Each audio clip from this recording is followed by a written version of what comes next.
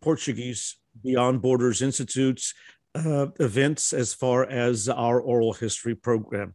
So we have got literally now hundreds of hours recorded, and we're putting them up on our library archive a few at a time. We have about 55 so far archived, and this conversation certainly is one that's going to be in our archive as well, transcribed and for future generations.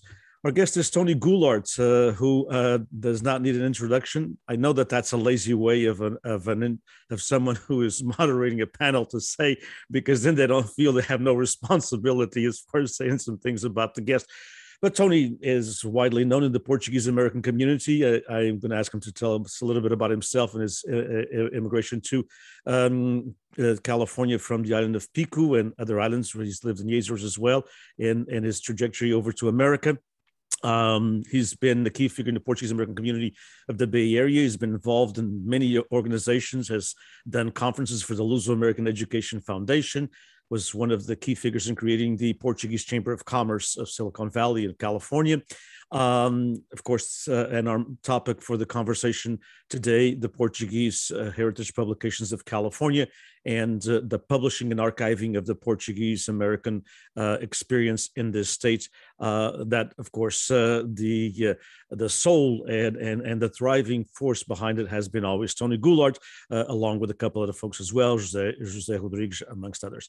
And also he's been involved in many other community projects. The Conselho das Comunidades was, I believe, him and José João de Leite, José João Encarnação were the first to be elected. Before then it was kind of a community event that the community organizations elected, but they ran a campaign where it was, I believe, to this day, the most successful, and he's smiling, but it was the most successful Portuguese political campaign, although not partisan political campaign, because there were literally, I think, thousands of votes, or in the high hundreds anyway, in the high hundreds compared to some of the other ones who lately, I think, the people have been elected with 7 votes or 9 votes or 11. So Tony, thanks so much for taking the time as we commemorate Portuguese Immigrant Week, and more important, as we also archive our Portuguese American experience in California. A little bit about your trajectory from Pico to America. Well, first of all, thank you for the invitation, and it's a pleasure to be part of this struggle to continue to keep our Portuguese community and its memories alive. My trajectory started with when I was born in Pico, and what I call the capital of Pico, São Caetano. It was the last village to have running water and electricity in Pico. That's why I call it the capital. It's between 2 districts, the Lages and Madalena, and because we don't belong to almost anyone. We stay in the middle of the mountains in a little bay, a beautiful bay. And so I was born in the early 50s and attended, after elementary school, I attended the seminary in Ponta Delgada for 5 years, and then in Angra for 4. At which time I realized that probably my call had been kind of forcefully impregnated in my mind rather than a clear choice. And since my family lived in the United States, more particularly in California, they had immigrated. Funny enough, and I will interject a little interesting story, that in order for me to stay in the seminary in my family, because all the siblings were all minor, to immigrate as a unit, I had to be proven not to be part of the family. So my father was a regidor of the freguesia and engaged into this false document that I wasn't a legitimate son of the family.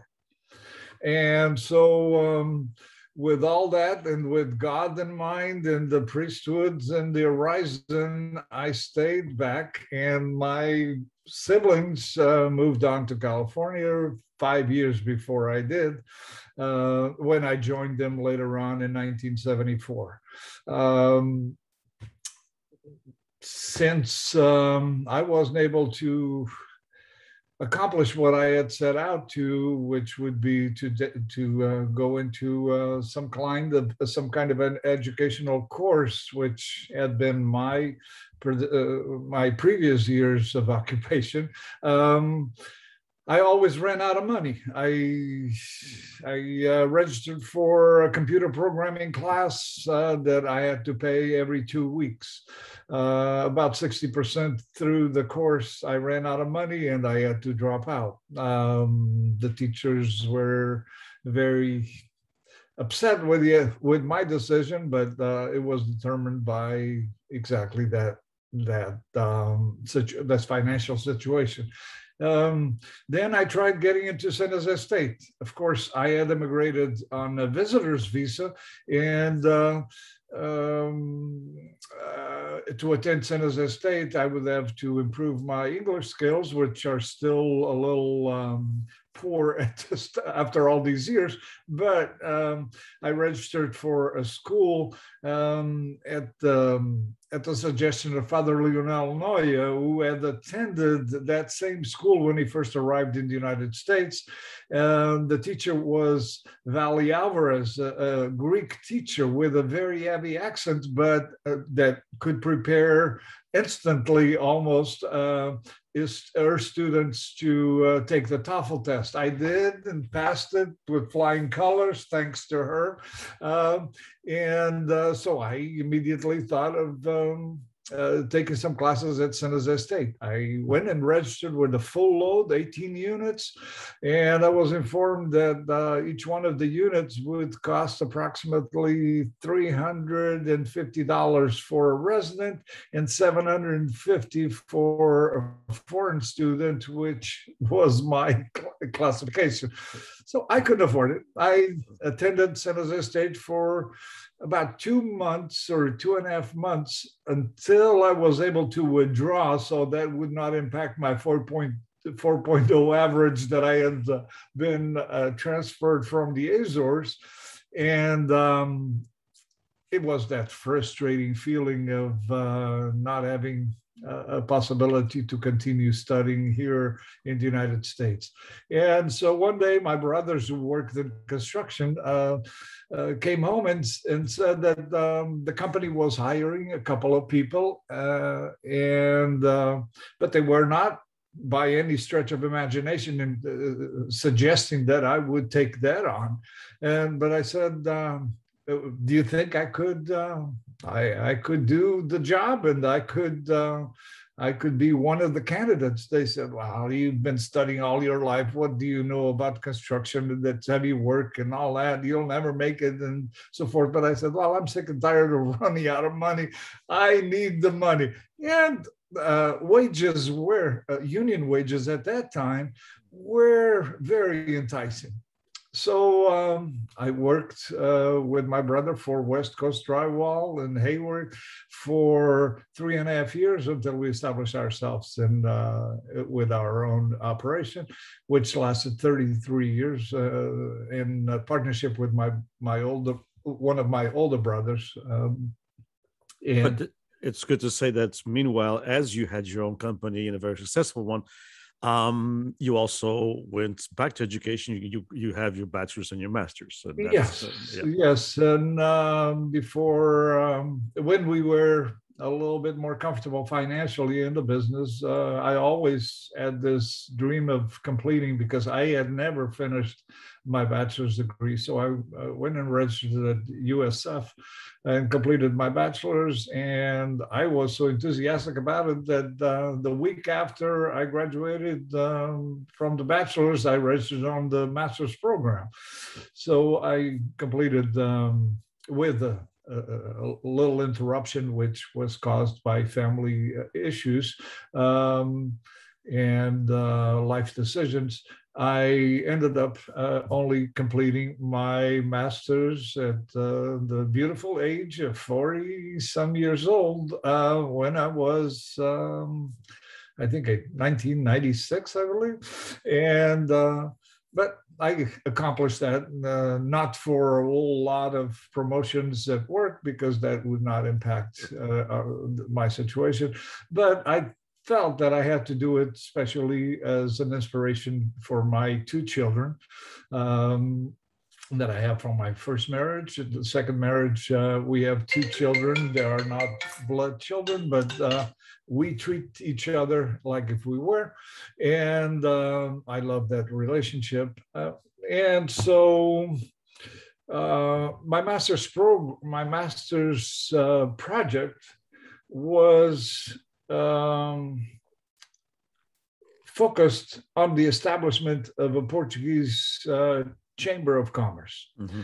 I had known that back in the 1905, before the San Francisco earthquake, there had been a Portuguese Chamber of Commerce located in San Francisco, but that was short-lived.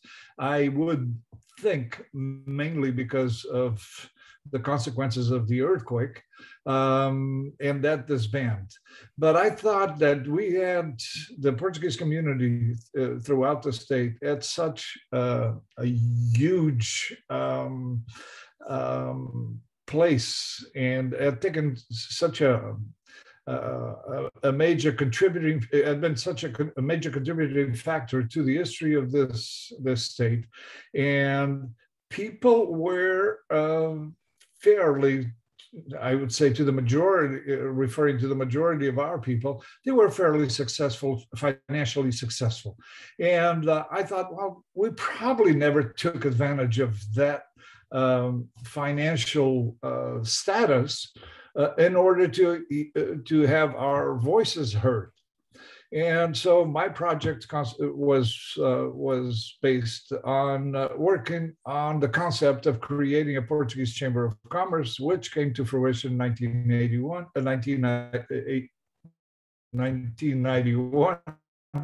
and lasted about 13 years, even though only the first 7 or 8, I was more directly and more deeply. I was kicked out on the 8th year. No, it was on the 10th year that I was kicked out and made an honorary president, so that I would not have a voting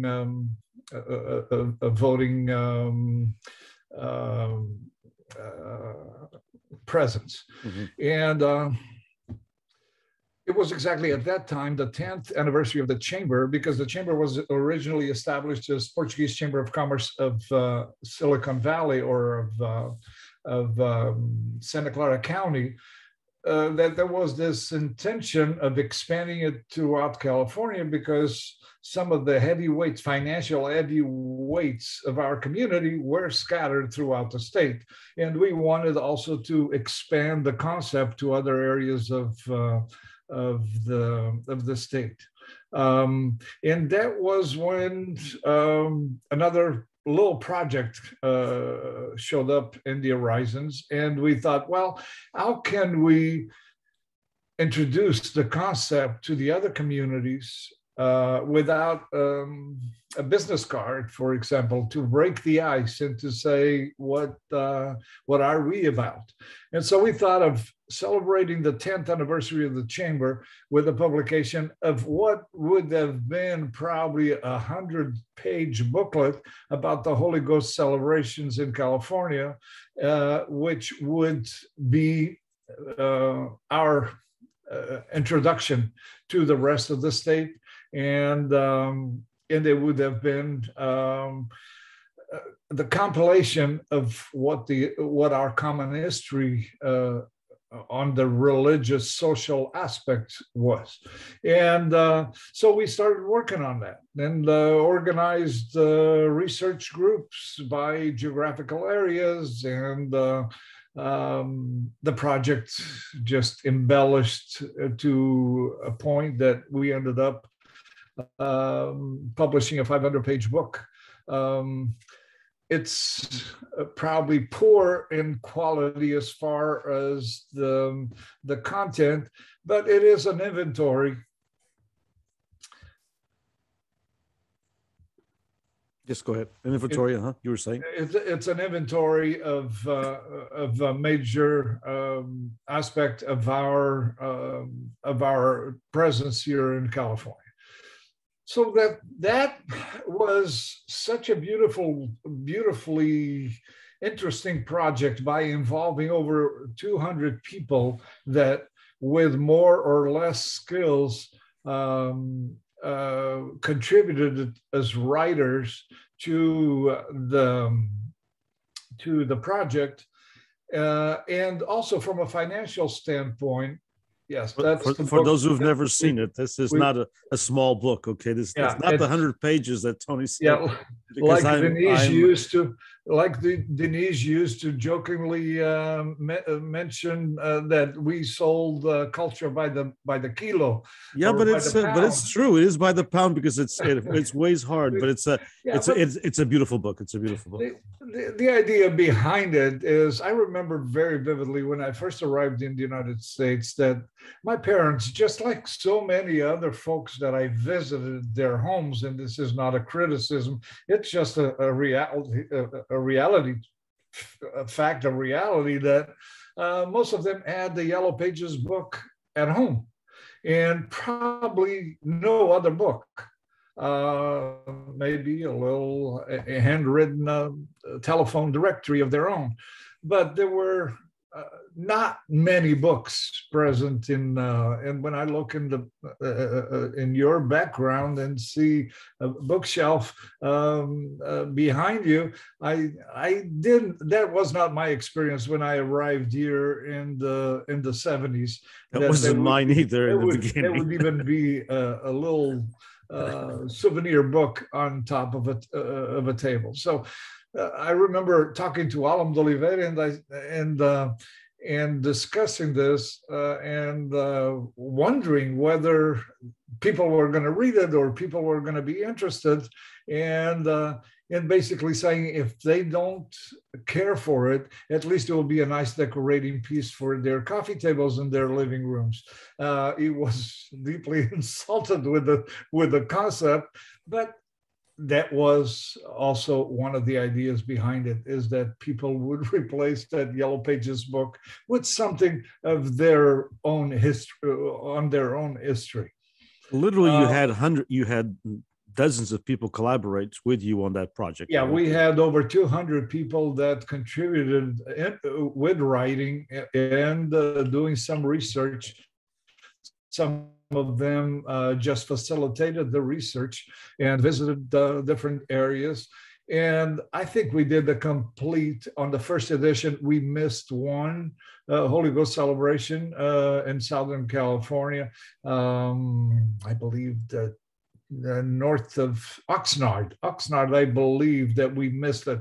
And then when we went for the second edition, we included that one that we had unwillingly missed. But the support that we received for that project was just phenomenal. Even though we had no tempo das vacas gordas, or at the time of the fat cows, and finances, that the communities were looked upon with a different set of eyes. Caixa Geral de Depósitos, through my friend Ataíde Marques, Professor Ataíde Marques, now at the Universidade Católica, supported us with $20,000, which was matched by FLAD, the Luz American Development Foundation, with another $20,000. But among the Portuguese community, I remember that after we had sold or distributed, because we distributed a lot to public libraries and organizations that at no cost to them, but we had approximately a little over $100,000 in the bank. This is after all expenses paid, after having gone through 6,500 copies of a book, which I think, short of Augusto Vaz's book is probably the record for Portuguese books in California. Sure it is.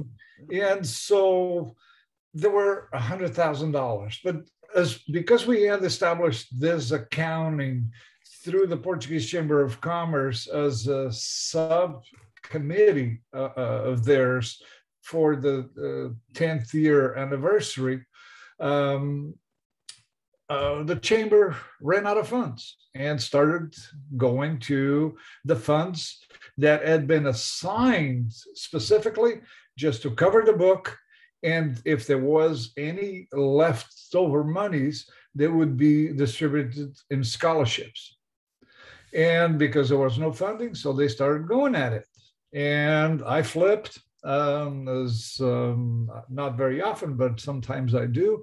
And they kicked me out, and they tried to keep the money. And we were able to negotiate through our dear friends, José Rodrigues and Al Dutra, much more patient with these kind of community endeavors and much more appeasing to split up those proceeds and start a new organization called Portuguese Heritage Publications. And then the story goes on.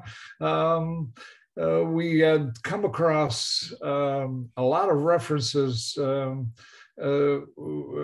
during our Holy Ghost book preparations.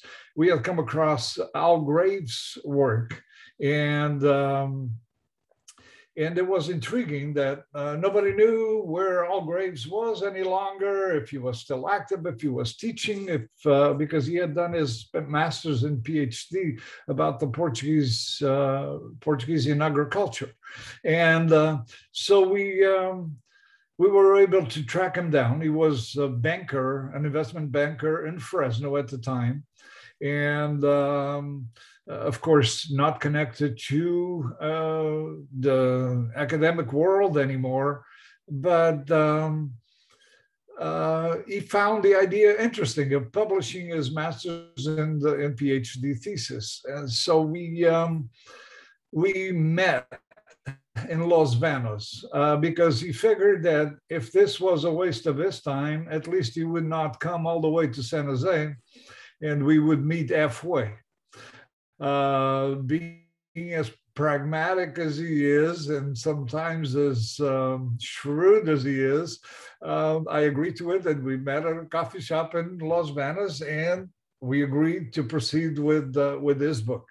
Again, the funding portion of it was very generous. People were very generous.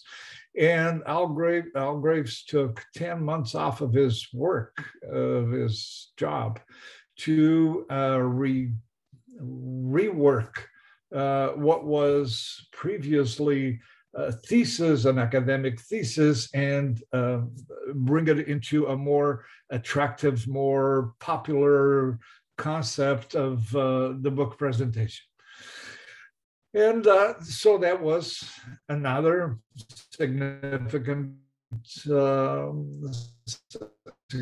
milestone for Portuguese Heritage Publications, which sold 2 editions of the book, 4,500 copies. And I just wish we had not made that we had not underestimated how popular this book would become.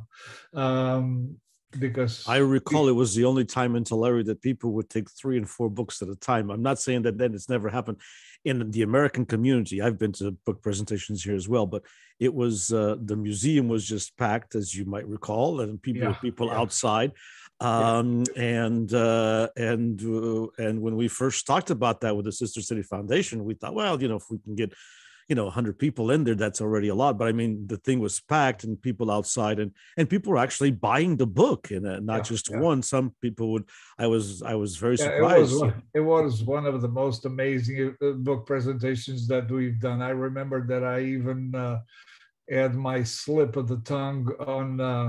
I was so surprised with the turnout, and the level of people that showed up, the interest of the people that showed up, that I started by saying that I was appalled And that was not the right word. It was exactly the opposite that I wanted to convey. But my poor English still was not my best friend at that particular moment. But so.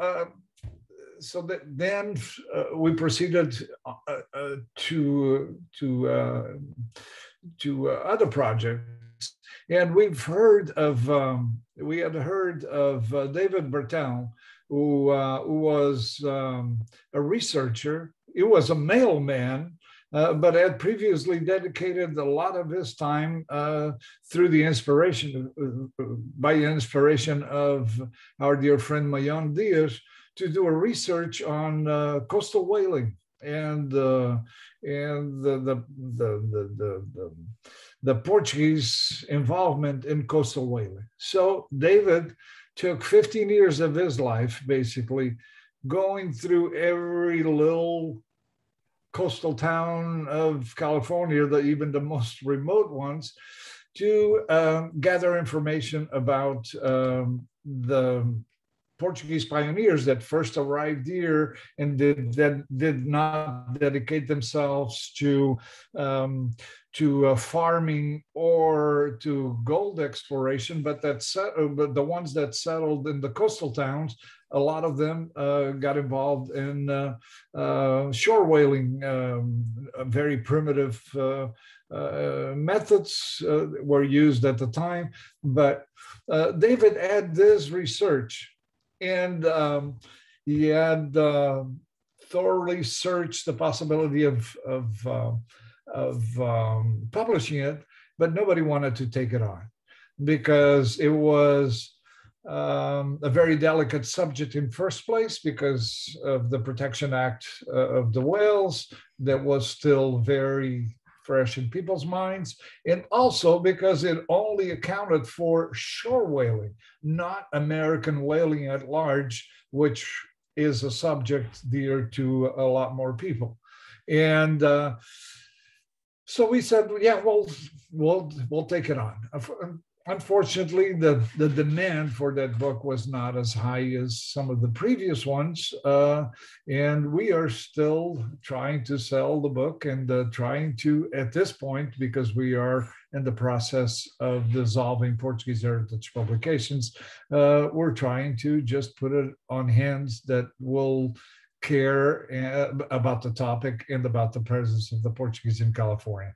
If I may just add, this book is so interesting, not only because it accounts for 26 whaling stations along the California coast, not all of them manned and operated by Portuguese, but most were. But it has also about 100-page of biographical information about these pioneers, most of them probably that didn't even know how to read or write, but he was able to, by digging into all kinds of sources, from the census to payroll records, to find some information and see their connection to their roots back in the Azores. It is indeed. Yeah, it's a fascinating book. I mean, it's just really fascinating. It's one of my favorites, to be honest with you. It is. Then we went on to do during the 50th anniversary of the Vulcão dos Capelinhos.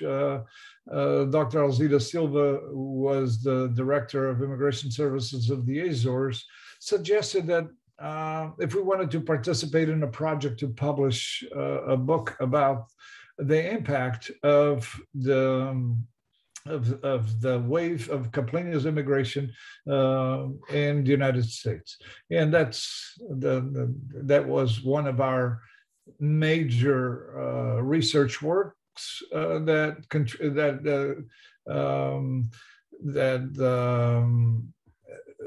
had contributions from experts in the Azores, writers in the American diaspora, both in the East Coast and California.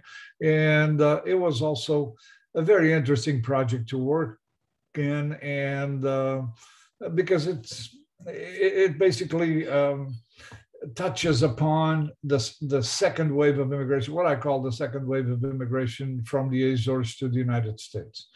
And so during this course of, and then we published several other books. One that comes to mind by Maria Cunha Carty, was a graduate from Berkeley, about the IES centennial. Another one about the Five Wounds centennial, which was coordinated by Miguel Avila. And during that period of time, we also engaged into the publication of other collections, whether in English or Portuguese, that referred or add the Portuguese experience in California as the main thrust.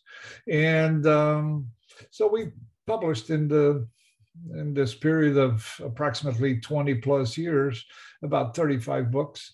The last one was, since you brought that one I just brought this one up, Tony, because I think that this book is remiss on that one. This book has been very overlooked, unfortunately, and not by you guys. You guys published it, but sometimes by the public. I think it's a history, and if I wanted just to take it back to before we get to this, the volcano, the Capelinhos book, one of our, and you and I have talked about this in the past several times, one of our contributions, and one of the things that kept the Portuguese American community and I think the Portuguese language alive were the radio programs.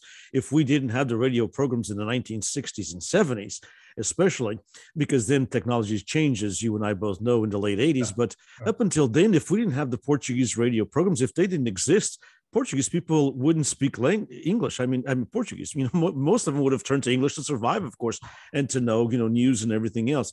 And to this date, the Capelinhos book, by publishing the work that was originally researched by Dr. Fernando Silva, and I think José Rodrigues worked on it as well, it has one of the best, I wouldn't say one, I would say the best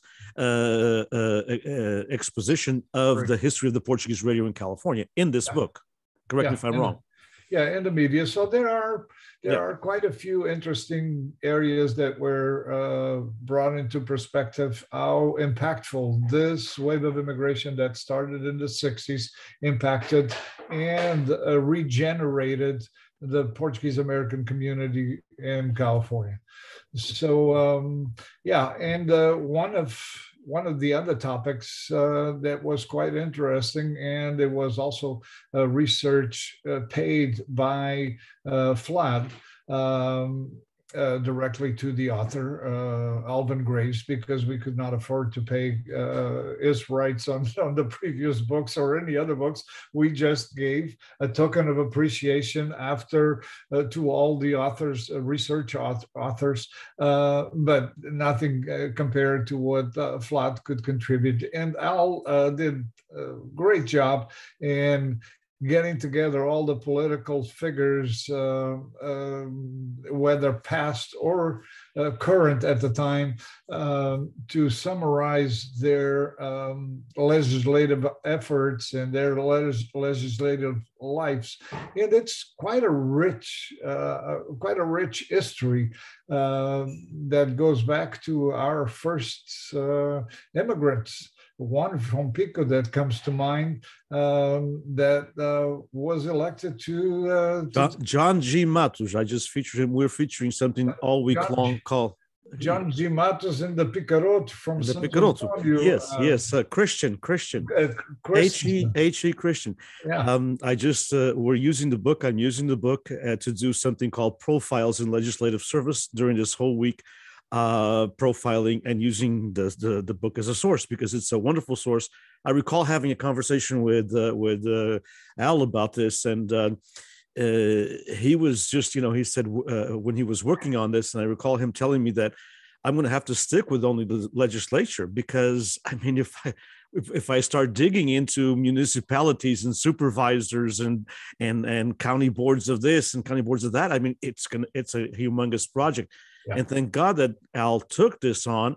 And as I mentioned today in the talk, I believe, and I'd love to find some master students who are going into public policy or in the political science world, because there is a lot to uncover that Al had began to uncover. But like you said, I have to stick to only one, or else it's going to be like, thousands of pages. But we do need to do some work in that level. At the county level, at the city level with city council members and school boards, there's an important in the tremendous amount of people that have got involved, and not basically with the banner of being Portuguese, but as members of the community that accepted us and that we live in, but with those roots traced back to their Azorian Portuguese families. Tony, can we look at a little bit? So as you were talking about, there's you guys decided to, at one point, you and the team there decided to do different collections. So we talked a little bit about the Heritage Collection, and we're looking at these here. Those of us who are following us, the Fiction Collection, Pioneer Collection, and then Decimada Collection with Coleção Decimada, which of course is in Portuguese. And what was the main purpose for dividing these different collections? What were you trying to achieve with some of this? Well, all the other collections were mainly authors that had some writings that we thought were worth publishing or translating. You helped us tremendously with the translation of I No Longer Like Chocolates from Alan Oliveira, and we thought those were worthwhile stories related to the history of the presence of the Portuguese in California, but we were being just instrumental in helping the authors either publish in English or divulge their works. I'm looking at the slide that you just have with the cow for the Holy Spirit, which is kind of an interesting rural experience of I like that book a lot too. Many of our immigrants went through, which was written by Rose Silva King, and which had a tremendous success. But it's an author's edition with the stamp of Portuguese heritage. Of course, we helped design it and put it out to the public eye, but those were mainly authors' editions. The same thing with A Barrel Full of Memories. It was a book that had been published and had been printed, the first printing by Pauline Stonehill, and she never marketed it to a point that it was attractive enough. So we changed the cover, we reformatted the book, and it was an instant success story too. The same thing with the egg in the water glass from Olivia Lage that sold out in a fairly quick time, but it was more dependent on the activity of the authors themselves and the promotion everywhere in California. And then we had a book that had been published by José Brits from from Rhode Island somewhere. I don't know exactly where, but Rhode Island, yes. Yeah, from Rhode Island. José is now living in Portugal, but while he was in the United States, he had a little publishing company. Yeah. And very utopian, Jose, and lost a lot of money on it, but he just kept on going. But it was interesting. I came across this little booklet, and I saw that the first edition was 250 pages. 250 copies, to be correct. And I thought, wow, what a what a little precious piece of information in only 250 copies. But José was in the East Coast, and so he could not really do much with the promotion of this Portuguese presence in California by Eduardo Mayon Dias. I still think to this date is the most concise, the most interesting introduction to the Portuguese history in California that one can put their hands on.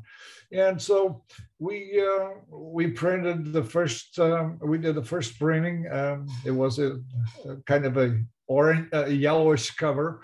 And we just started distributing by schools, by bands, during the band festival, annual band festivals, because we thought it was not a very easy reading, because Mayon Diaz divided it up in very small chapters about the main areas of interference of the Portuguese in California.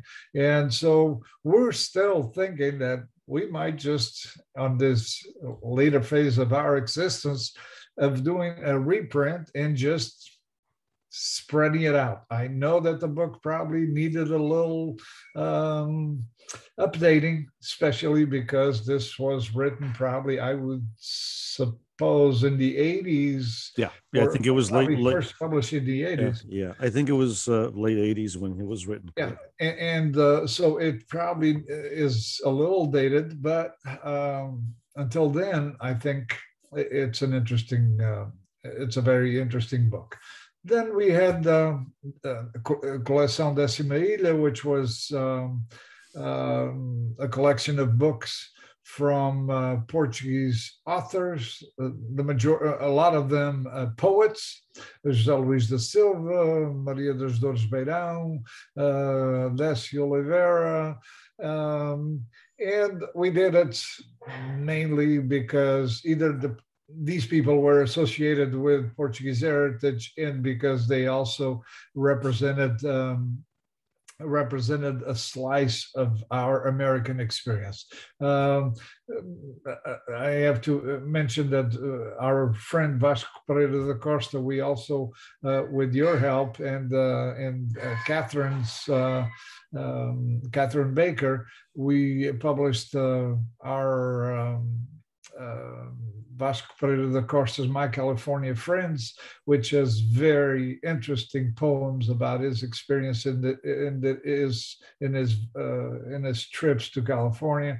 So it's, and I recall you were apprehensive. Can I tell a story? I recall you were apprehensive about this publication because there's a poem about you in it. There's a poem about me in it. And it was kind of, I mean, we're going to publish this and it has poems about, different people. Yeah. But we just happen to be two of the subjects. I think, to be honest with you, it's a great piece of lit. And I think there has one poem in there, if I may add, Tony, that is a classic, and that is Queen Nancy. I think there hasn't been, I don't think there hasn't been anything written before or after in the poetry world close to that Queen Nancy. Yeah, it's very well put, very well observed, and with a sense of humor, but also with a sense of respect for a tradition that is centennial. And that encapsulates some of the other work that we did. Then Irene Blyer and Francisco Fagundes wanted to do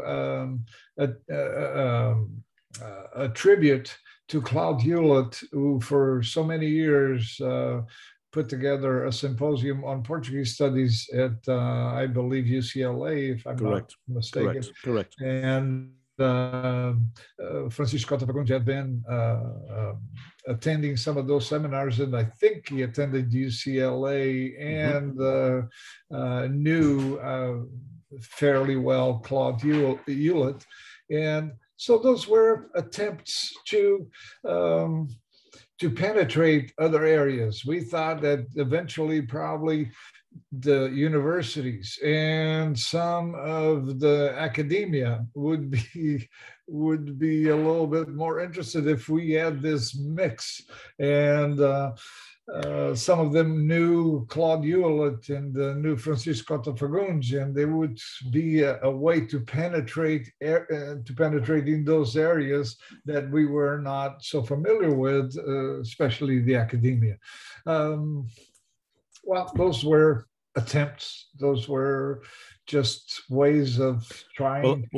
I do have one. I do have this. I must share, and because I just got it, and it says, and I quote.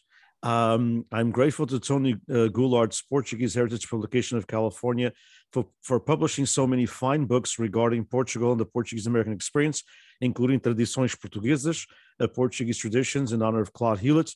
That contains one of my essays, and that's from Dr. David Ross, who is following us. And I thanks David for the nice comment. And he's always very, very supportive. And I think he has the entire collection of Portuguese Heritage Publication books at home. Yeah, he has been always very supportive. And so the experience, the other day someone was asking me, what was the most disappointing experience that you've had since Portuguese Heritage is basically on a dissolution path at this point? Was it worth what is worth the effort of invested and the time to coordinate this research and to work on the books, design them, and so forth? It was not a disappointment. It was a very gratifying experience, just as well as the Portuguese Chamber of Commerce. But as we were talking off the air a little while ago, everything has its time and its place. And I think it's time for us to also realize that the energy, the people that pushed us, that gave us the incentive to publish books. I remember especially the work that Lionel Goulart, the late Lionel Goulart, and his wife did by going to every single nook and cranny in small cities, taking the books and trying to sell them and trying to introduce them to different people. We lost those people, and the board of the Portuguese Chamber. The Portuguese Heritage, to be corrected. Is getting older, and the energy is not there anymore. So it was a fun experience, very rewarding. At the same time, it has come to the time that we must just pass on the baton to somebody else, hopefully to Instituto and the Fresno University to. Well, we can only do so much. We can't do half of what you did. But Tony, a couple of things about, first of all, the experience of also publishing some of the authors in Portuguese. That was kind of a utopian in a way, because Portuguese books unfortunately don't sell well in California. I think am I safe to say that the success of Portuguese heritage publications California, besides of course the themes that were chosen, was also that the books were published in English, so it got to a wider audience? Oh, definitely. There's no question about it. And I don't think that we have engaged into this, we've not have embarked into this adventure, was it not with the idea of leaving a legacy that was more accessible to the future generations, or the ones that will to our children and grandchildren as a reference. To publish in Portuguese was not ever a key factor in Portuguese heritage publications, as we saw the difficulty. I remember Adrienne Alston one time sending me a newspaper clipping if I could translate it for her, because she was researching Joe Costa, a musical conductor that had established several musical marching bands in California at the turn of the 20th century, and she couldn't read it anymore. She didn't know what the subject was. She knew exactly what she was looking for because it was an article written by Arturo Avila about his dear friend that had just passed away. It was a final tribute on a local newspaper. She knew what the title was, but she could no longer understand it. And that's the frustration, and that's part of our saga, is that we have great works collected by our dear friend, late Carlos Almeida at the J. Freitas Library, but who's researching it? Who's capable of going through the newspapers and through the microfilm that he so hard worked to have compiled and accessible? And now it's almost a lost cause. Yeah, it's not an easy thing, and sometimes people say, well, maybe there's some students that can do it, but in today's world, and as you said, even in a few years ago when you were going to school, you got sick of being broke, to quote you, and I think students' education, of course, is much more expensive today. And students really are looking for a way out. They don't want to take an extra 2 years in researching something that then there's no way for them to see any money. I mean, to survive is even, within that. So it's going to be tough. How do you look at that future research that you did and the team did for 20 years? We did we did those compilations of those books, and I think they're reference. I was whenever I write in English, and which is not that often, especially if I have to do a formal presentation like I will be doing in a couple of weeks at the Monterey Whale Fest 2022 edition regarding shore whaling. Because David Bertin is unavailable to do the presentation, but I was asking my daughter to just check the text that I was preparing to present at this Whale Fest on March 20th in Monterey, and she was reading through it, and she was saying, oh my gosh, because I was talking about Carmelo Cove and the Carmelito Bay and the crown, the Holy Ghost crown that is at the Carmel Museum and all these things. And she says, I was just there about a month ago at Carmelito Bay, and I didn't know that this had anything to do with Portuguese history. So there's those references that are going to stay published in books. But at the same time, a few years ago, Dartmouth University did the digitalization of a lot of newspapers at the J. Freitas Library. I know that they did an extremely important job, because now those files are accessible for the public to search by topic, or and they are publicly available. But Carlos Almeida had left also another big piece of information, which is in microfilm. Well, in microfilm, you have to go through every single page of the newspaper in order to find the subject you're looking for. And hopefully, because Portuguese Heritage Publications is a nonprofit organization, and they will have to disburse its funds, which is not a lot, but it is still a considerable amount.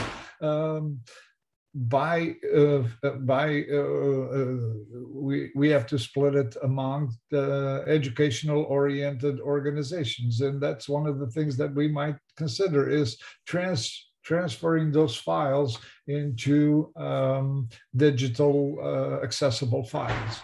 I was going to ask about that. What about, I think they're probably mostly with you, I would think. I don't know.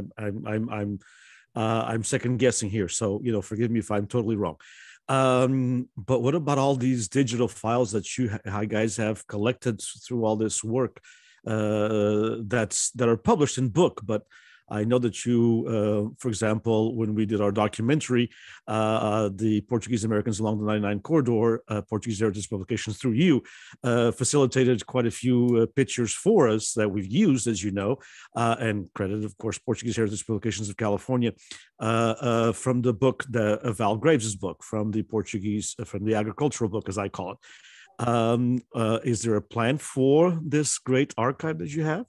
We have not thought about it, but that's a very good point. Yeah, it's everything is backed up into an external hard drive, and some of the books that we've published have already, because they've gone out of print, we have changed them into a PDF format, which is not really the easiest format to follow, but it's a record. And so we have the Holy Ghost book, we have Al Graves' book, and we've had some requests from time to time to duplicate those books on a PDF format for people that want to research them, those areas. But that would be an extremely easy task to do, and just leave it on 4 or 5 CDs, copies of CDs of each one of the titles, and somebody could just, it is something that I'll keep in mind, and I'll try to well, get, I think get it needs. because, I think it needs to be the library, J.A. Freitas Library, or the Portuguese Beyond Borders Institute is very happy to house it. Yeah. Because we're right now, and actually we're doing a little bit different. A good friend of ours of the Institute, Kathy Mendes Gully, still of the Mendes family from Riverdale that you know of, and related to Al Graves still through his wife and everything. And so, and she's been actually doing some research of Portuguese articles. And I wanted to talk to you about this before we go. I know it's been an hour.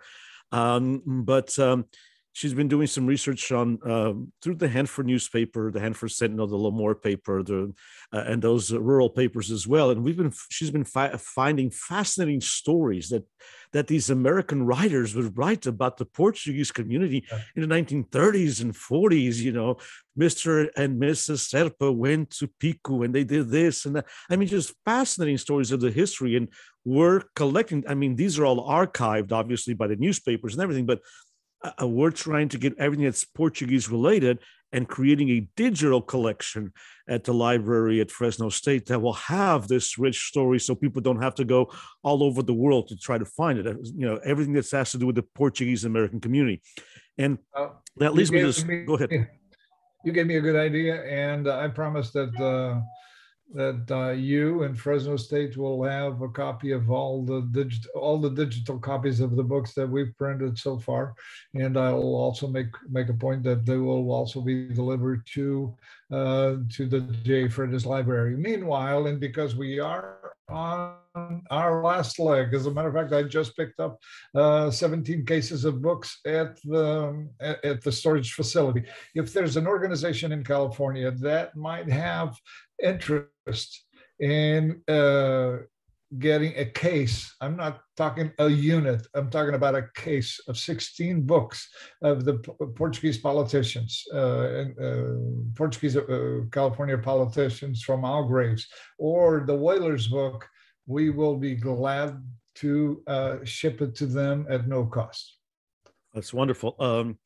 But there is still a lot of research to be done, Tony. I know that, of course, your team and me included, because I'm in the same age group, we're all getting tired, and somehow we have to find some young people that are willing to take this on in a different manner. Probably not with the dedication that you and your team had, but some work still needs to be done. For example, you were telling me the other day in a conversation about the Portuguese bands that existed at the turn of the century, when sometimes people in the Portuguese American community think that the Portuguese bands are something of the pós-Capelinhos generation, but they indeed were not.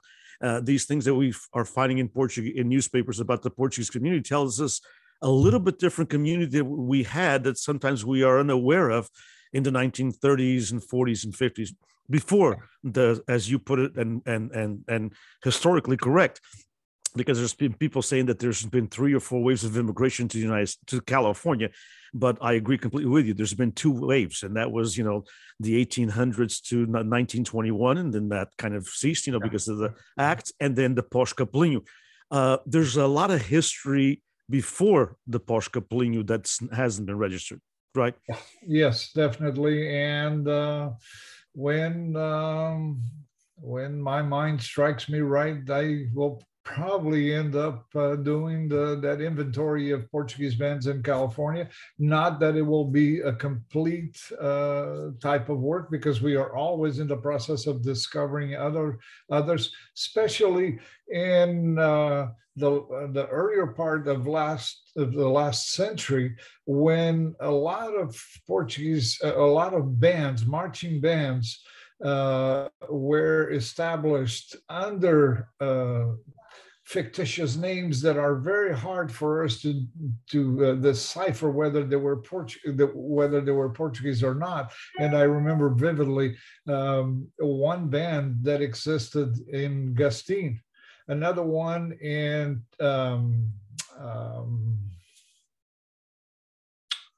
skips my mind now. The Batata dos Buhok, and the band called the Youth Band of Buhok. And I would say 99% of the musicians were Portuguese.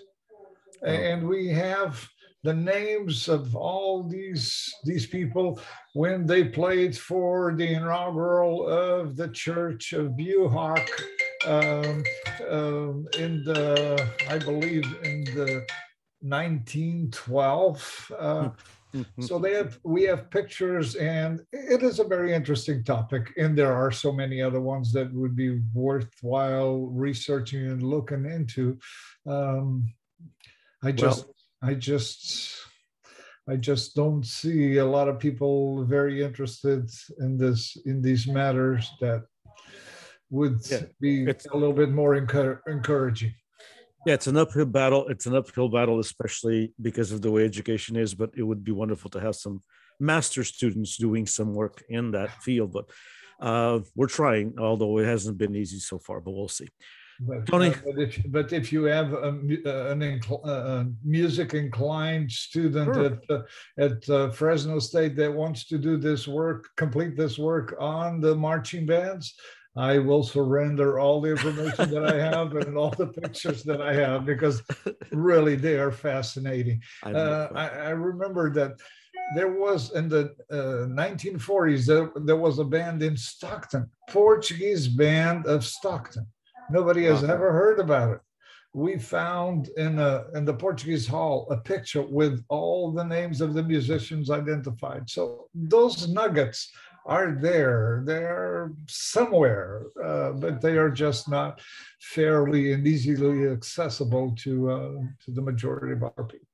How many of these nuggets, because you just mentioned, how many of these nuggets do you think that some of these organizations, especially the halls and these IDSs or Irmandades that have been around for 100+ years, most of them are at least 100 years old now.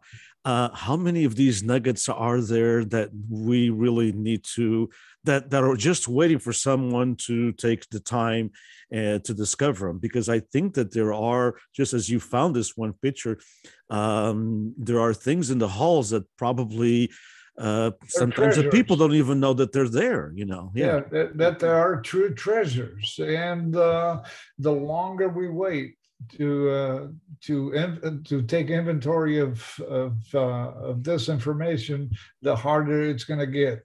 Because I remember José Raposo a few years ago talking about the Sausalito Holy Ghost Hall, which had been taken over by second and third generation Portuguese Americans.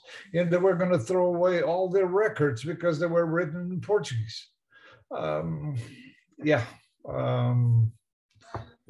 There's lots a still lot to to be do. done. A So, lot to so, do. so, so a call to the younger generation, those who are working on, because why not? If you're looking at doing a research project, why not do something in your own identity? And obviously, I'm sure that you would be more than happy to serve as kind of a liaison, giving him a little bit of a I'd love to. background. I'd Okay. love to. I need something to tangle up with before I drive my wife crazy. We don't want you to do that. Thank you, Tony. I appreciate it very, very much. Thanks for all your work with Portuguese Heritage Publications. As I said to you, and I mean it, não havia outra alternativa.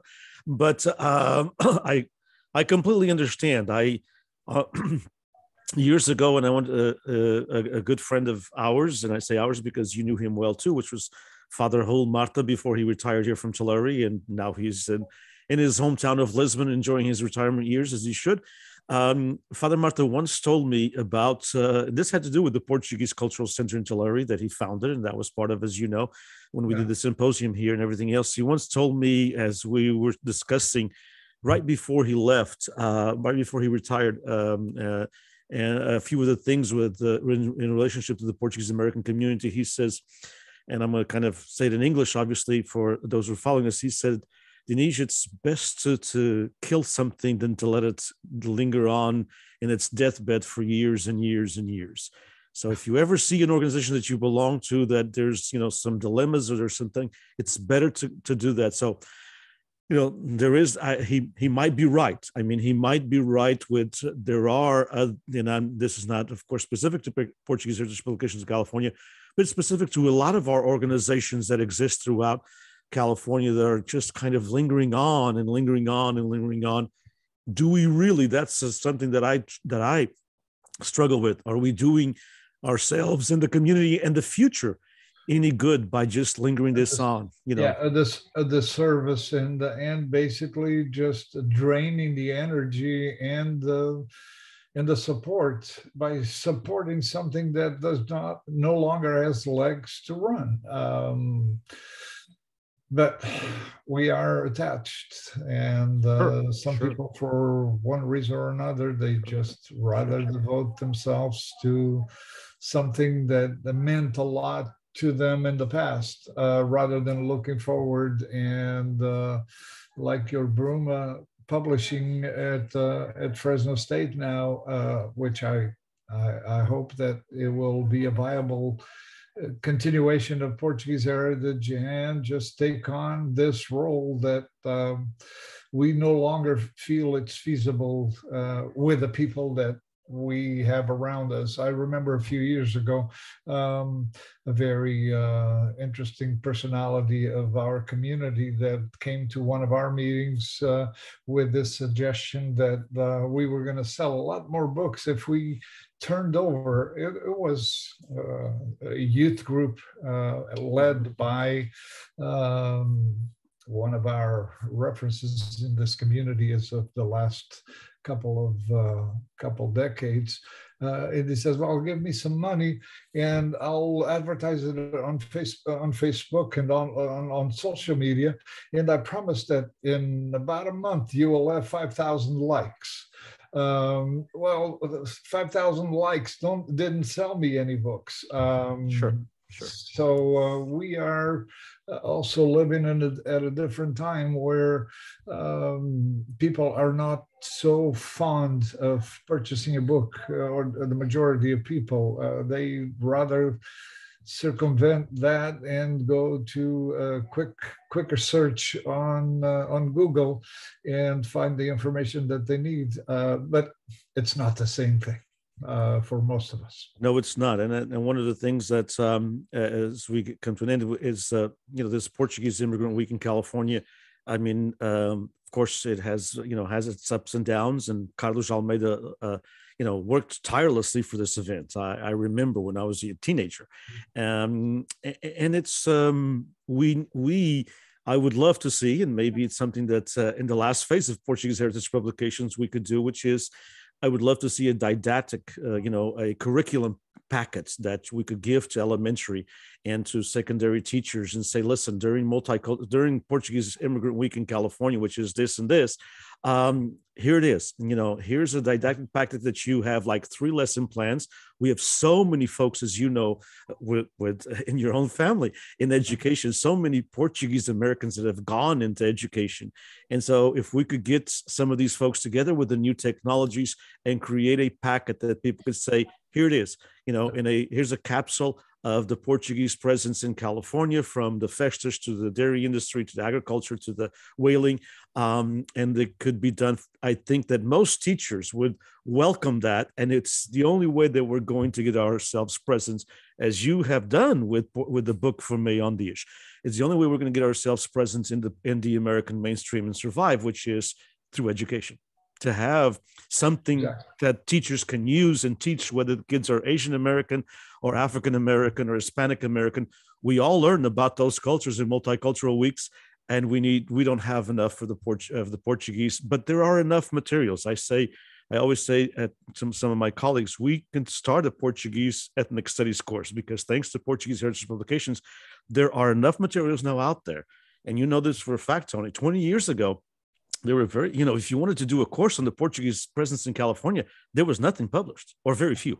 Yeah, I shouldn't say nothing, very few. And August Vaz and a few Correct. other ones. But all this, and just to sum it up, I would say we have to also realize that it takes a village to carry this out. And as long as we just operate in a mode of letting somebody burn out completely. And I think we see that. We see that with the